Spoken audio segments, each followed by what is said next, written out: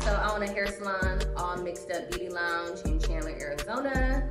You can follow us on Instagram, that's All Mixed Up AZ.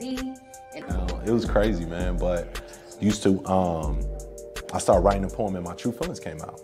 You write enough, your truth gonna come out.